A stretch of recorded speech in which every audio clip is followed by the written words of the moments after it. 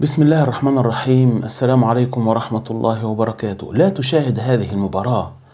سمعت صوت الشيطان في الدقيقة 25 من الشوط الأول. لماذا انتهت مباريات العرب فيما يسمى كأس العرب الاستثنائية بدون أي مشاكل ولا صدامات؟ قطر تستضيف أم أن هذه أوامر الفيفا وهي تنفذ؟ استعديت للمعركة الكبيرة الرهيبة التي ستحقق فيها بلدك انتصارها المبين؟ استعديت لمباراة الجزائر والمغرب ومصر والأردن والجزائر وقطر ومصر وتونس؟ استعديت لتحقيق انتصار طالما حلمت به بعد مئات الهزائم اليومية في حياتك؟ تعال ننتصر في كأس العرب. وقبل البداية، هل ممكن تشجع فريق غير فريق بلدك لأنه بيلعب أحسن؟ ولا الموضوع ليس رياضة ولعب وفن وهندسة؟ قبل ما نكمل خلينا أفكر حضرتك تعمل سبسكرايب ولايك وشير، خلي صوتنا يوصل للناس.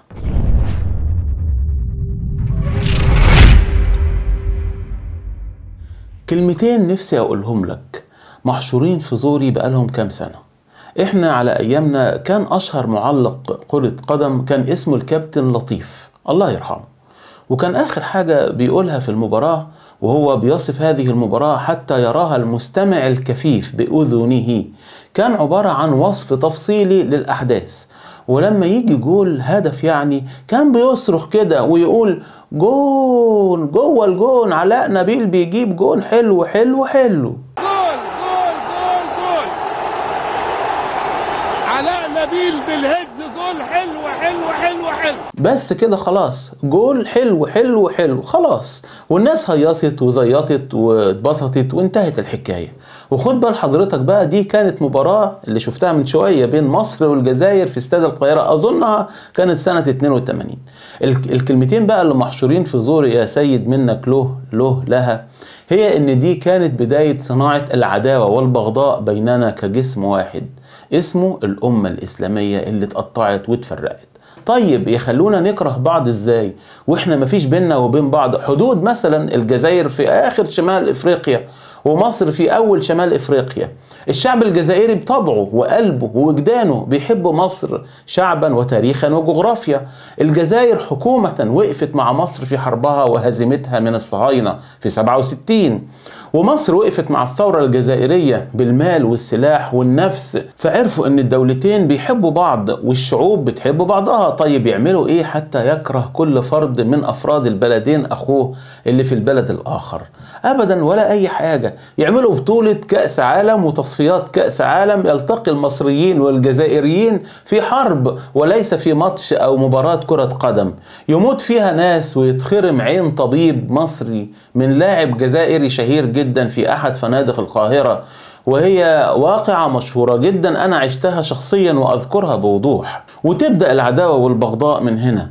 بس ده حتى يتم تحقيقه لازم الاعلام والصحافة تشتغل قبل المباراة على الاقل بشهر كامل، تشحن عواطف كل شعب في كل بلد، والذات الشخصية لكل شعب تظهر ورغبة الانتصار تظهر تبقى موجودة. مش بس كده، لا، الجزائري والمصري والسوداني والكويتي والسعودي كلهم يتعادوا. هو ده نفس اللي عملوه في بلادنا. الأخ بيعيش في بلد وأخوه بيعيش في البلد التاني، لكن إزاي يقسموهم؟ بكرة القدم. لكن برضو الكلمتين اللي واقفين في زوري هي تنبيه الناس لهؤلاء الشياطين وأصوات الشياطين اللي بيشحنوا الناس عبر الشاشات بصرخات كاذبة وصوت منافق بيستخدموه أو بيستخدموا الشيطان، سواء كان يعرف هذا الصوت أنه مستخدم أو لا. هجيب لحضرتك نموذج، اي نموذج لصوت معلق لما بيجي هدف. شوف كده بيصرخ ازاي، واسترجع صوت محمد لطيف لما علق وقال جول حلو حلو حلو، وشوف الفرق بينهم حتى تعرف ماذا فعل بنا ابناء الصهاينة.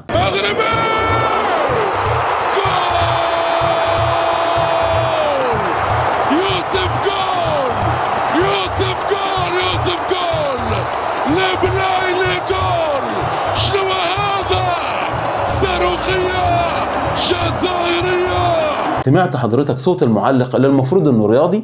تفتكر ده بيعلق على مباراة كرة قدم بين اخوة اشقاء وجيران، ولا ده ضابط شؤون معنوية بيصف معركة حربية بين اعداء وبيشحن الجنود والشعب لمواجهة العدو؟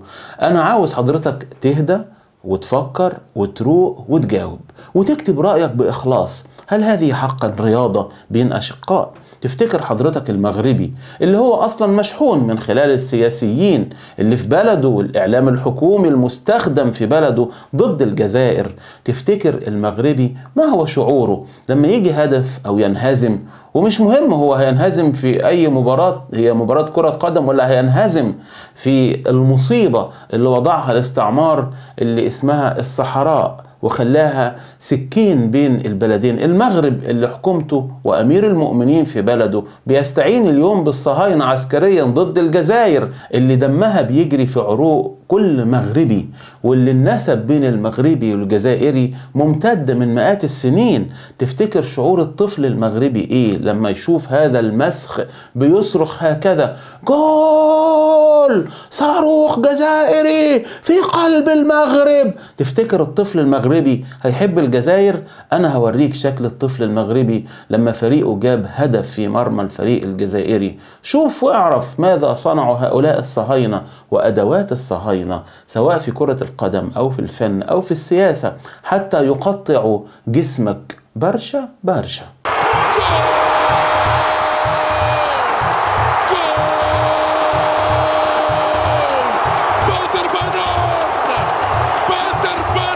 بس يا سيدي، هذا الطفل الجميل اللي داهن وشه بويا أو دوكو زي المصريين ما بيقولوا، دهنه بلون علم بلده، بيعبر عن انتصار بلاده على بلاد الأعداء، والفرحة زي ما انت شايف فرحة عميقة جدا لا يمكن ينساها، بل هذا الهدف أبدا لا يمكن ينساه لأنه هدف عظيم حققه في حياته، اللي هو أي بقى أعاد الشرف والعزة لبلده وللأمة. طبعا ما احنا أمة لعبت وجريت ورا كرة قدم وهو ده هدفها وهي دي انتصاراتها. يبقى احنا حضرتك لما نيجي نتكلم النهاردة عن هؤلاء الصهاينة اللي بيديروا ويدبروا المنطقة اللي عددهم في الدنيا كلها فقط 15 مليون، واللي بيتعاملوا معانا اننا حيوانات خلقها ربهم حتى نخدمهم، والله هذا هو ايمانهم ودينهم وعبادتهم. هؤلاء الذين وصفهم رب العزة في كتابه الكريم بالقردة والخناذير وقتلة الأنبياء والمرسلين. هذا الطفل هو شاب بعد 10 سنين، وهو ده اللي هيكون جاهز يشيل سلاح ضد الجزائر. وفي طفل أو غلام زيه في الجانب الآخر في الجزائر تم شحنه وشحن الكراهية في نفسه ضد المغرب، وبرضه هيشيل السلاح ضد المغرب. عرفت حضرتك كرة القدم كيف تستخدم في منطقتنا المسلمة، الجسد الواحد والكيان الواحد، من أجل خلق تنمية الكراهية والعداء بين الأمة الواحدة والجسد الواحد. يمكن حضرتك بتسمع كلامي ده وانت مش مصدقني قوي او مستغرب قوي او بتقول الراجل ده بيبالغ قوي. عارف حضرتك في حاجة اسمها بروتوكولات حكماء صهيون؟ والله في حاجة اسمها كده. كتبوا البروتوكولات دي، يعني قانون وضعوه زي الدستور، دستور خفي يمشوا عليه ويمشي عليه من بعدهم كل صهيوني. وضعوا خطة دقيقة تم تنفيذها من وقتها إلى اليوم. خليني كده أقتطع لحضرتك جزء من هذا البروتوكول، فقرة صغيرة جدا من البروتوكول رقم 13. بيتكلم البروتوكول عن كرة القدم أو الرياضة والفن عموما. اسمع حضرتك كتبوا إيه في هذا البروتوكول. بيقول لك: ولكي نبعد جماهير الأمميين اللي هو احنا الحيوانات بالنسبة لهم عن أن تكشف بأنفسها أي خط عمل جديد، سنلهيها أيضا بأنواع شتى من الملاهي والألعاب واللهو للفراغ والمجاميع العامة وهلم جرة. وسرعان ما سنبدأ الإعلان في الصحف داعين الناس إلى الدخول في مباريات شتى في كل أنواع المشروعات كالفن والرياضة وما إليهما. هذه المتعة الجديدة ستلهي ذهن الشعب حتما عن المسائل التي سنختلف فيها معه. وحالما يفقد الشعب تدريجيا نعمة التفكير المستقل بنفسه سيهتف جميعا معنا لسبب واحد، هو أننا سنكون أعضاء المجتمع الوحيد الذين يكونوا أهلا لتقديم خطوة يفكروا بيها. انتهى الاقتباس. هل حضرتك شايف وسامع ومتابع اللي بيحصل في منطقتنا كلها من التطبيع والركوع الرسمي الحكومي لحكام بلادنا كلهم؟ هو ده اللي خططوا ليه الصهاينة. حضرتك الجماهير المغربية اللي خرجت من أسبوع واحد ضد تطبيع مع الكيان الصهيوني، حد تأثر بيها؟ في حاجة اتغيرت؟ أبدا. لكن بدأت مباريات كأس العرب مباشرة، يا فرحة العرب بكأس العرب ونصر العرب على العرب، وانتهت اعتراضات الشعب المسلم المغربي ضد التطبيع إلى لا شيء. حزين أنا، وأظن حضرتك كمان بتشاركني نفس الحزن. مش كفاية إننا نكون حزنة، لا، عايزين نفهم ويكون عندنا وعي وتوعية. هو ده شغلنا مع بعض حتى نصحى ونفيق، نفهم بيعملوا فينا إيه أولاد الأرندلي. في 30 نوفمبر هذا العام استضافت قطر النسخة الاستثنائية من كأس العرب، وركز لي قوي على الاستثنائية من فضلك. في هذه الكأس الفرق المشاركة في فقط طبعا من الدول العربية، انها كأس عربية، اللي كان اسمها قبل كده البطولة العربية، وزيها البطولة الآسيوية والبطولة الإفريقية، بطولات كلها كاذبة وانتصارات كاذبة واستغلال لمشاعر الشعوب المهزومة من حكامها وعساكرها. هل هذه البطولات تجارية ولا صهيونية ولا ماسونية ولا رياضية؟ بينا ان اصل المنافسات الرياضية صهيونية، وطبعا الكيان الصهيوني ضمن الشبكة الماسونية، يعني ما تعرفش تفصلهم عن بعض، كيان واحد. فكر معايا ودور هل يوجد مشاركات للكيان الصهيوني في أي بطولات أو انتصارات رياضية. شفت كده فرق صهيونية؟ هل سمعت عن فريق صهيوني مثلا في كأس العالم؟ معقول يا راجل مش عارفين يجيبوا لهم كام واد صهيوني من ألمانيا ولا من إنجلترا ولا من البرازيل ولا من روسيا ويجنسوهم ويعملوا بيهم فريق كرة قدم محترم كده يكسبوا بيه بطولة العالم؟ فكر لماذا الكيان الصهيوني تحديدا مختفي تماما من موضوع كرة القدم على الأقل حتى الآن؟ فكر يا جميل. لكن اسأل نفسك كمان، هم مهتمين بالعلوم والاختراعات والسلاح والاقتصاد والبنوك والذهب بس ليه؟ وسايبين خالص حكاية الرياضة والمباريات الرياضية. فكرة تنظيم كأس العرب بتعود للصحفي اللبناني نصيف مجدلاني سنة 1957، الماسوني الماروني الشمال، يعني قبل انطلاق أول نسخة ب6 سنوات، وهو يعرف بأبو الرياضة في لبنان لأنه شغل مكانة في الإعلام الرياضي وتأسيس اتحادات كرة القدم والمصارعة ورفع الأثقال والملاكمة والسباحة وكرة الماء. كل ده في لبنان يا واد يا جامد جدا يا ماسوني يا جديد. في بداية الستينات الكلام ده حصل، ومن دعوة من الاتحاد اللبناني بقيادة جورج دباس، وكان ده في اجتماع سبتمبر 1962 بمشاركة الاتحاد العربية، تقرر إطلاق أول نسخة سنة 1963 في لبنان، التي فازت بها تونس، يعني قبل هزيمة العرب في 67 ب4 سنين، وقبل دخول مصر مصيبة اليمن بسنة واحدة. تلتها بعد كده النسخة الثانية في الكويت بعد سنة واحدة، كانت من نصيب العراق. ثم النسخة الثالثة سنة 66 في بغداد، التي فازت بها أيضا العراق، لكن المنافسة توقفت بعد العدوان الثلاثي على مصر. طبعا ما هي الكرة حققت أهدافها، مصر اتهزمت خلاص، شباب ضايع انشغل بالحرب بين الدول العربية في كرة قدم.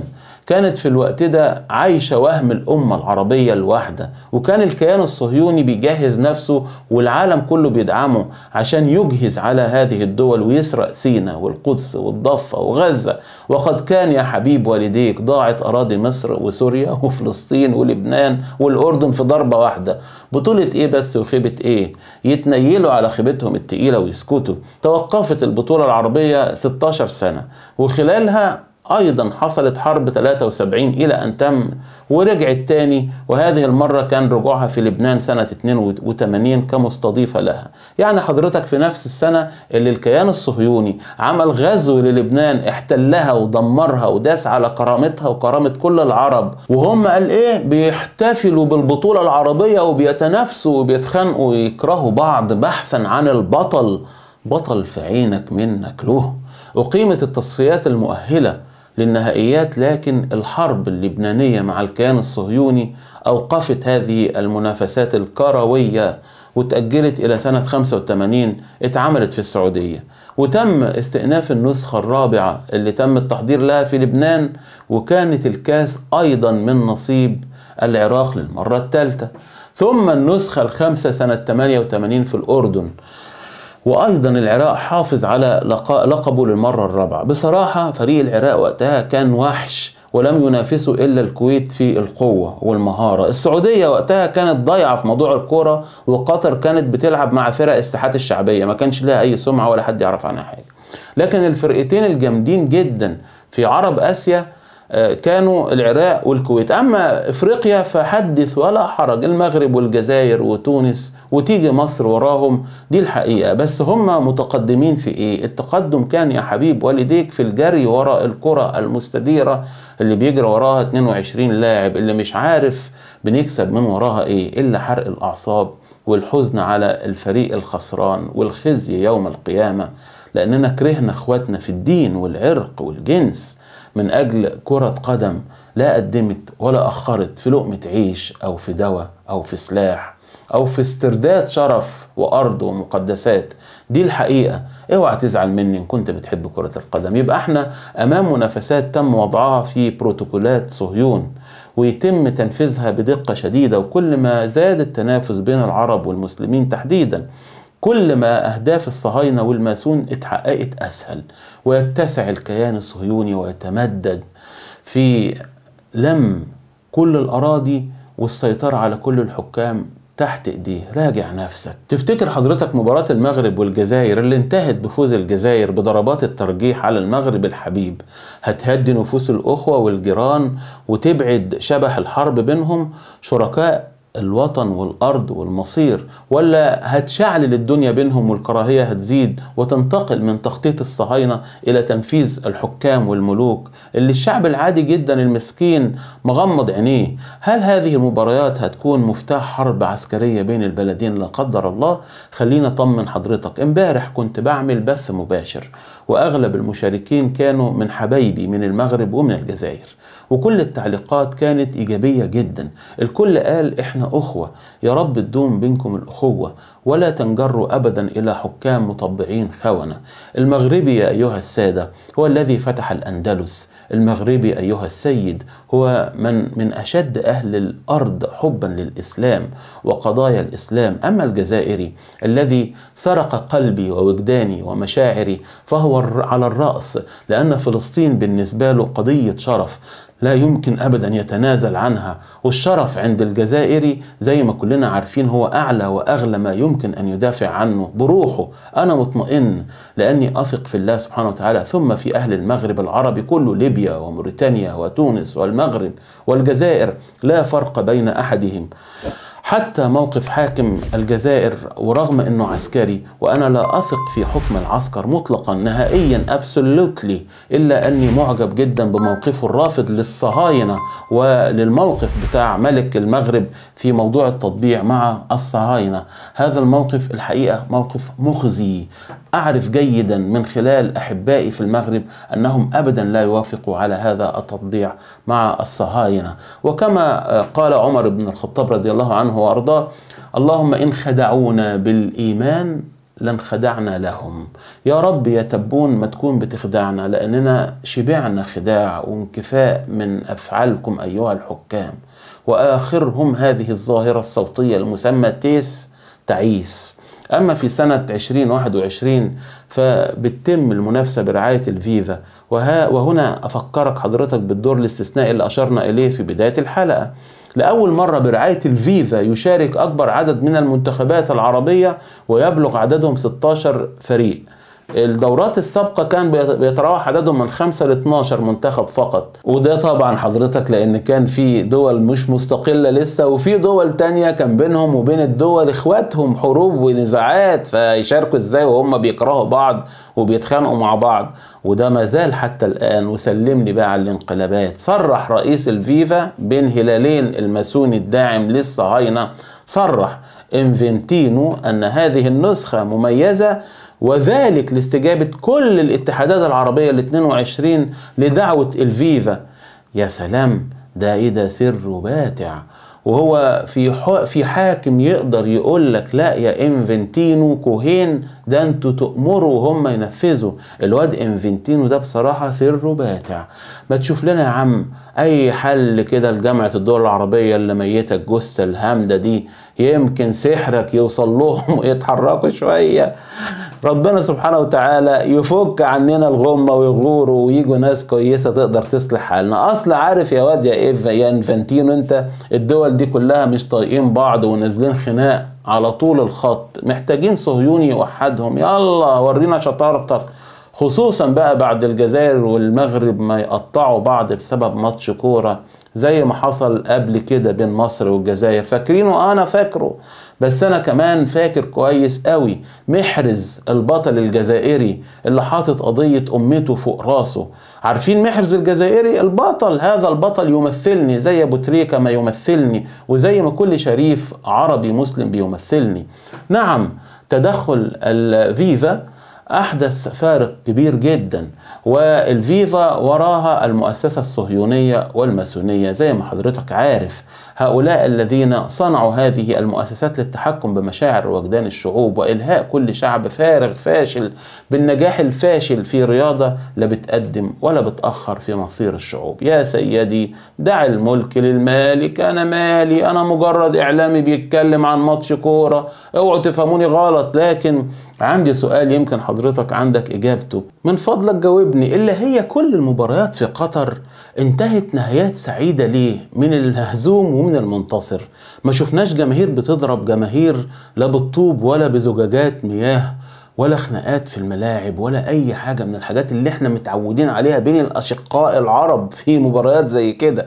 أقول لحضرتك يا حبيب والديك، أولا قطر حكومة سخية جدا، بمعنى انها هتقبض وتدي هدايا ملهاش حدود لكل لاعب، ولا حتى العيال اللي هي بتلم الكرة ورا الجون هياخدوا هدايا محترمة، واللي هيتصرف غلط هيتحرم من الهدايا والشيكات والساعات الذهب اللي هتروح لهم في غرف فنادقهم كل واحد حسب حجمه، واللي مش هيبقى مؤدب هيتحرم. لذلك كل اللعيبة مؤدبين وعلى العن وماشيين زي الفل. طيب دول اللعيبة اللي في الملعب، امال الجماهير بقى اللي ملتزمين قوي برضو في المدرجات، ولا بيضربوا بعض ولا في طوب ولا في اي شتايم حتى بين المغرب والجزائر والمصريين والجزائريين والتوانسة والاردنيين. يا ترى ايه اللي خلى الجماهير كمان كده مؤدبة؟ ولا ده سر الفيفا الباتع؟ اقول لحضرتك، لو حضرتك كنت من الجماهير اللي بتشجع الفريق وهي قاعدة في استاد حمد الرياضي هتعرف كويس قوي انت مؤدب ليه. اما لو كنت حضرتك من الجماهير اللي بتشجع فريقها من خلف شاشات التلفزيون في بلدكم، اقول لك يا جميل ايه الحكاية عشان تفهم. الخليج كله عندهم حاجة في القانون بتاعهم اسمها ترحيل الاجنبي المقيم، اللي ملوش اي 30 لازمة ولا اي ظهر يتسند عليه، وده طبعا من حقهم، بلدهم بيحافظوا عليها، محدش يقدر يعترض، بيحافظوا بطريقتهم. ومن هنا نفهم ان اي واحد من جماهير الفرق في الملعب عارف كويس انه هيتصرف كده ولا كده هيتاخد مباشرة على المطار ويتم ترحيله. ده طبعا بعد ما يتحط في حاجة اسمها الإبعاد لمدة شهر يتعلم فيها الأدب، ثم يتسفر لبلده غير مأسوف عليه، وممنوع يرجع أي بلد خليجي مرة تانية.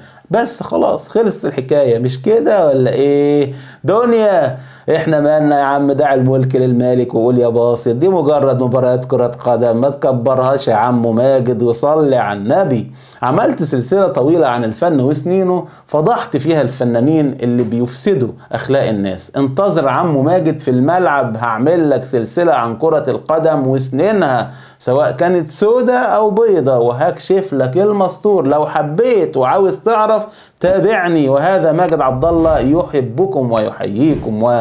وايه حبيب والديك مستعجل قوي كده ليه؟ اخبط لايك وسبسكرايب وشير، خلي صوتك يوصل للناس. وقبل ما اقول سلام خليني ابعت تحية لفريق الجزائر كله والشعب الجزائر، وايضا للجماهير الجزائرية في الملعب في المدرجات. فريق الجزائر اللي بعد مباراته مع المغرب حط على كتافه علم فلسطين، كل الفريق حط علم فلسطين، وأيضا كل جماهير الجزائر في المدرجات رفعت علم فلسطين. تحية لشعبي وأهلي في الجزائر الذين ما زالوا يضعوا قضية فلسطين فوق رؤوسهم، وسلام.